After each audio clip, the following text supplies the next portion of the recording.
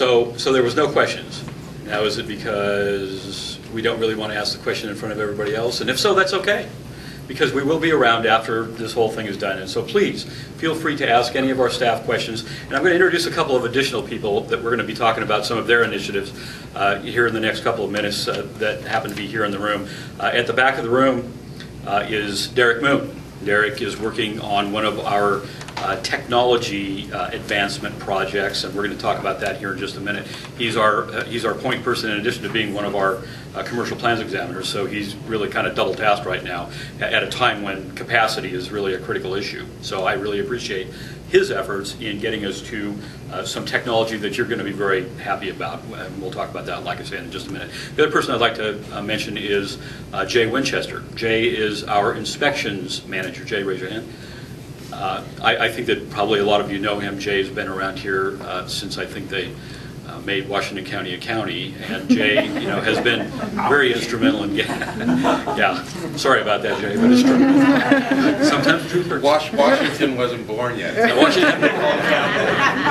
But he was an idea. So Jay has done an outstanding job of managing our human resources as far as getting the necessary inspectors to the necessary places to make sure that your projects can advance, appropriately. So I appreciate his efforts, and once again, he's kind of another one of those faces of Washington County that you all need to be familiar with as your projects advance into the inspection portion. All right, so I want to talk about several different things. First, the development activity trends. Like Andy had mentioned, we've been creating a lot of lots. In fact, in the last 2 fiscal years, we created 2,300 lots, which is more lots than we created in the previous 4 years combined. So clearly, the development activity is really escalating. Obviously, it's because of all of the other economic development that's going on in Washington County or in the regional area. Washington County appears to be a very desirable place for people to live, and we appreciate that. We want to make it a desirable place to live as well. So, so that provides us with some challenges. Staffing challenges as a result of the economic turndown. A lot of the training programs were terminated, and they have not yet been restarted.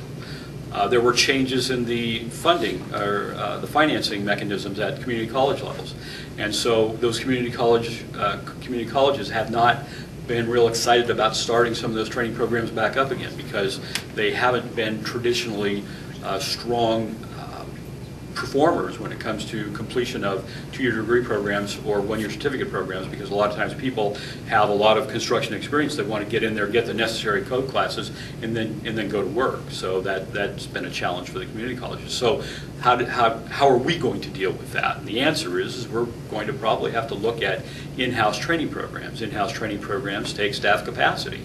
Once again, staff capacity at this time, is real challenging to come up with. So we have a pretty aggressive recruitment process going on right now.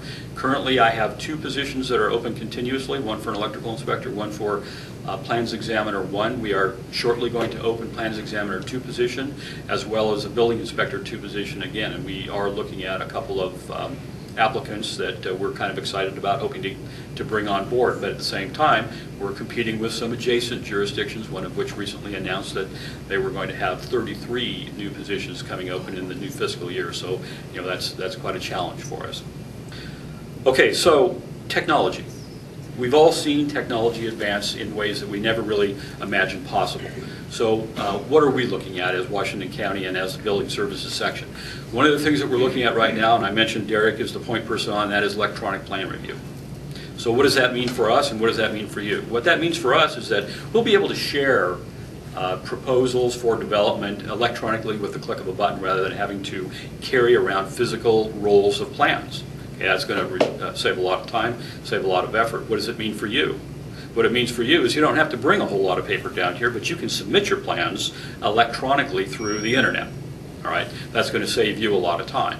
We're hoping at some point in the not too distant future where we can interface with you and do all the business necessary that you want to do on a daily basis without you even coming down to our offices. Not that we don't want to see you, because we do, but we want you to be able to submit when it's convenient for you, how it's convenient for you.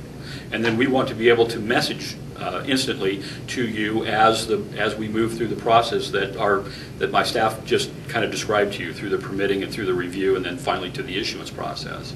So the bottom line is notwithstanding these kinds of forums, at some point you should be able to submit your plans or your applications for development on a Saturday, on a Sunday, at 7 o'clock in the evening, whenever it's convenient for you. So this first initiative is electronic plan review. It's in the form of a software that's promoted by Evolve called Project Docs. And basically what that's going to do is that's going to give us the ability to look at all of the designs, to mark them up electronically, to be able to send them back to you, instantly once the plan review is completed. And if the plan review has no questions or no comments, then we'll be able to move those very quickly over to our permitting staff, Nancy's staff, so that it can be completeness checked and be prepared for issuance. And then you will be notified to come down and get your permit, or once again, when we get through with all of our technology advancements, which may be about 2 years from now, you'll be able to receive your permit through the mail, or through the email, excuse me. We're not doing anything with mail.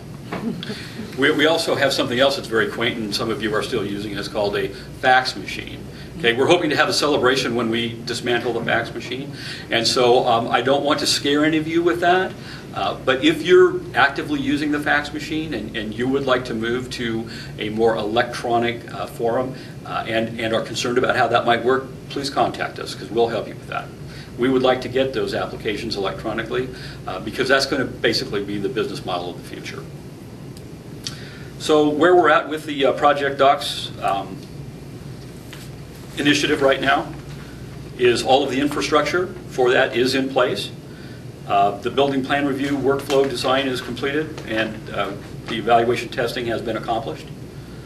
Our information technology and the LUT staff are working very closely on all aspects of this review process. So what do I mean when I say that? And that means that it's not just building services, it's also planning, it's also our road folks. And so a lot of the allied review processes that Nancy mentioned earlier, you're going to be able to work concurrently with them. We're going to be able to share proposed designs with them instantly through the click of a button. So hopefully, these concurrent reviews will occur much more efficiently, but much more quickly. And you should be able to get those comments back, once again, much more quickly as well, if they can be done through instant messaging technologies. The initial training from the vendor for the key personnel has actually already started. We had a training event here about, 3 or 4 weeks ago, maybe a month ago now. And so that was a really good snapshot into how exactly the system is going to work, what the internal coordination is going to look like, but also how the coordination with our customers is going to look. So that's been a real educational process for us. The project so far is well within budget. I know that's going to be hard to believe, but we are. We're within budget. I think that the budget that was originally agreed upon was a very realistic budget for what the expected accomplishment was going to be, and I'm hoping that we continue to track along that line. We're going to have a soft launch, possibly as early as this fall. What does that mean? That means we're going to select a number of our very active applicants, and we're going to start having them submit their plans electronically, and we're going to start doing those electronic plan reviews with that select group so that we can find those bugs that are inevitably going to be there and get them solved before we go to a more complete implementation or basically a hard start. So that's kind of exciting for us. I'm hoping that you're excited about that as well. Once again, we really want to move into this newer technology. We think that it's going to be efficient for us. We think it's going to be efficient for you. And once again, it's going to save you a lot of time where you're not going to have to be driving down to our offices to bring in pieces of paper.